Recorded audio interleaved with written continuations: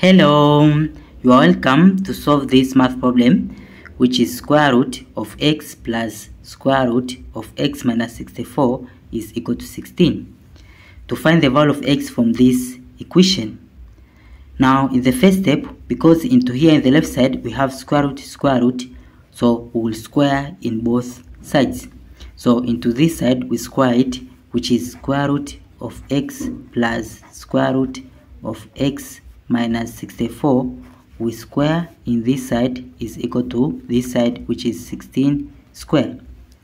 Then from this side it is in the form of a plus b, then bracket square, which is equal to a square plus 2ab plus b square.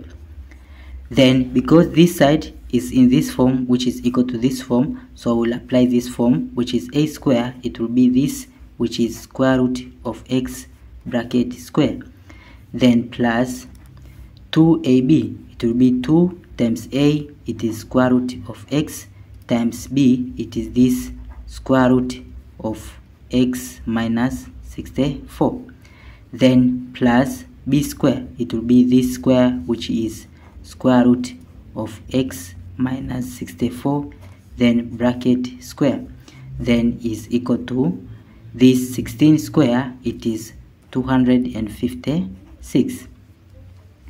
Then in the next step, this square root will cancel square, so it will be x, then plus 2. Here square root is common, so it will be 2 square root of this x times x minus 64, so it will be x bracket x minus 64 bracket, then plus this square root will cancel square, so it will be plus this, which is x minus 64 is equal to 256. Then in the next step, into here x plus x is 2x, then plus this, so it will be plus 2 square root of x bracket x minus 64 bracket, then minus 64 we take to this side, it will be equal to this, which is 256. This we take to this side, it will be plus 64. Then it will be into here, into this side 2 is common, so we'll take 2 out of bracket.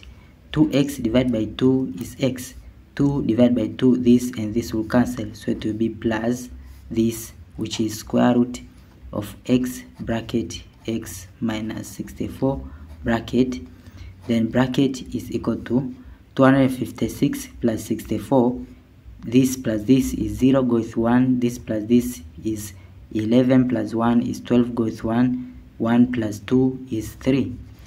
Then into here we divide by 2 in both sides, so this 2 and this 2 will cancel, then it will be this, which is x plus square root of x bracket x minus 64 bracket is equal to 320 divided by 2 is 160. Then because here we have this square root, to remove this square root we'll take first this x into this side, so it will be this, which is square root of x bracket x minus 64 bracket is equal to this 160. X we take to this side to be minus x. Then to remove this square root, now we'll square in both sides, so this square root will cancel this square, then it will be this, which is x bracket x minus 64 bracket is equal to, into here 160 minus x bracket square, it will be this part is in the form of a minus b bracket square.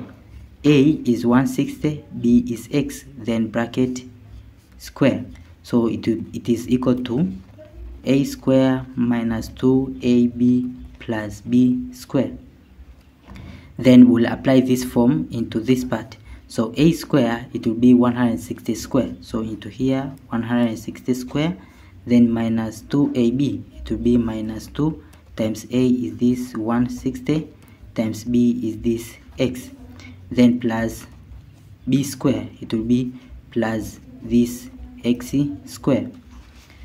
Then it will be x times x is x square. X times negative 64 is minus 64x. Then is equal to this 160 square minus 2 times 160 times x, it will be minus 320x, then plus this x square. Now into here, x square is in both sides, so this x square will cancel this x square, because when you minus x square into both sides, so into here it will be this, we'll write this, so it will be minus 64x is equal to 160 square, then minus 320x. Then we put the like terms of x together, so this minus 320x will take to this side, so it will be positive 320x, then minus 64x is equal to this 160 square. Then this minus this 320x minus 64x, it is 256x, which is equal to 160 square is same as 160, it is 16 times 10, then bracket square.